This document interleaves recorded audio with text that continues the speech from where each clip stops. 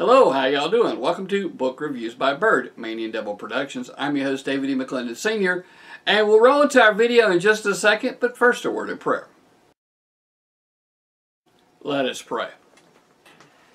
Dear Heavenly Father, thank you for all the many blessings you bestowed upon us. Thank you for our YouTube watchers, all of our blog followers, all of our blog readers, all the publishers, publicists, authors, illustrators, merchandisers, manufacturer representatives, and others that we come in contact with via these blogs and these YouTube channels. If there's anyone out there seeking to find you, please help them to find you. It's in Jesus Christ, Yeshua's most holy and most precious name that we pray by the power of His blood. Amen.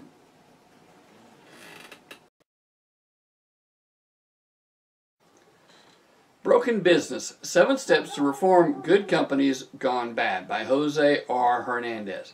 It's not a question of if your company is going to find itself in a crisis situation. It's a question of when. No matter what, every company has something that has been missed or is intentionally, a problem intentionally taking place or whatever, that eventually is going to come around. Eventually it's going to be a crisis unless you nip it in the bud, unless you catch it early.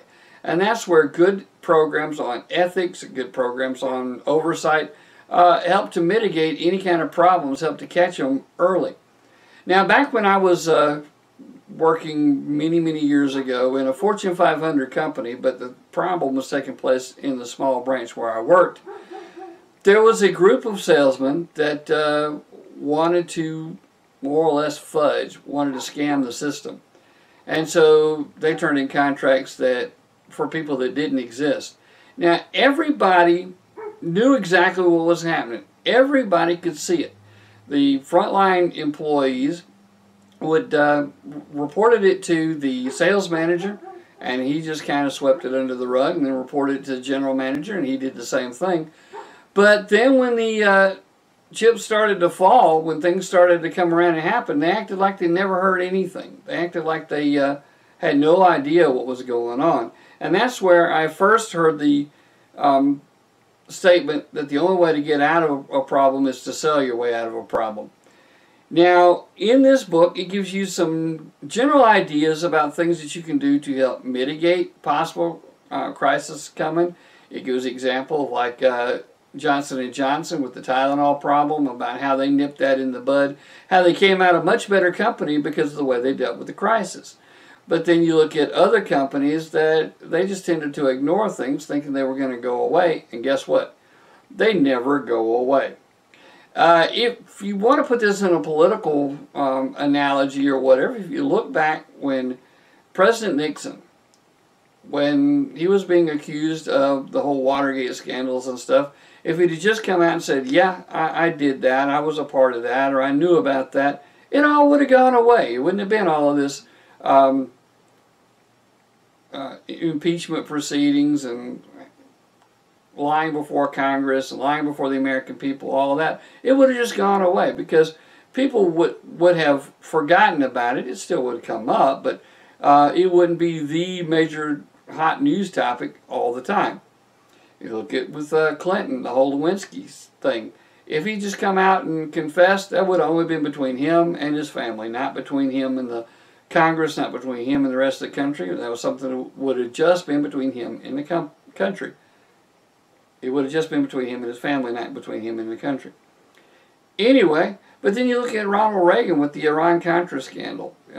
There was some problems at first, but when he did come before the American people and said that, yeah, it happened on his watch, he still, in his mind, he didn't think it did happen, but he went ahead and said, hey, it happened on my watch and I'm responsible. And it went away for the most part. I mean, you know, it still comes up all the time, but it wasn't the main news story. It wasn't the main item. And with companies, if they just say, okay, well, yeah, this is wrong. You know, we did this wrong. We're going to fix it. It'll go away. But the problems are not having the proper oversight. The problems are not tending to it right away and letting it get bigger and bigger and bigger. It's just like a physical problem that if you take care of it early on, it goes away usually. But if you allow it to grow and fester, it just gets worse and more painful. This book is very well written. It's very interesting. It's very thought-provoking. It's something that if you are in the C-suite or if you are in any kind of management, you need to read. Even if you're on the lower lines of things, even if you're a small business, a very small business, 1 or 2 employees, you need to know what you need to know, which is you need to know that there needs to be accountability, there needs to be processes in place, it needs to be some sort of procedure to follow to make sure that everyone is doing what they're supposed to be doing, because if you give a person power, if you give a person authority, sooner or later something will come along that will tempt him. But my father used to say that you don't buy a lock to keep a thief out. You buy a lock to keep an honest man honest. And so you don't put these procedures in place to stop the real criminal element. You put these procedures in place to keep honest people honest. You remove the temptation. You make them know that there's a possibility they'll get caught and that there are consequences for it. And that's what this book is all about. It's about working to keep honest people honest. Now, we think it's very well written. We think that you need your copy today, and we thank you. Wow, Giddy, good book. Yeah, Amy, it's a very good book. I think I should be hired as one of these consultants to these crisis situations, because, like, I can help them find where the bodies are buried. That's kind of cute, Amy. Yeah, me and my old buddy Archie, we're good at finding bodies. Archie? Archie who? Archaeologist, yeah. He's the guy that dug me up over near Egypt. Egypt, Texas, that is. Anyway, we think it's an excellent book, and you can pick up your copy today from wherever, Amazon or wherever good books are sold. Thank you. Bye! Ready to order? Click the link below.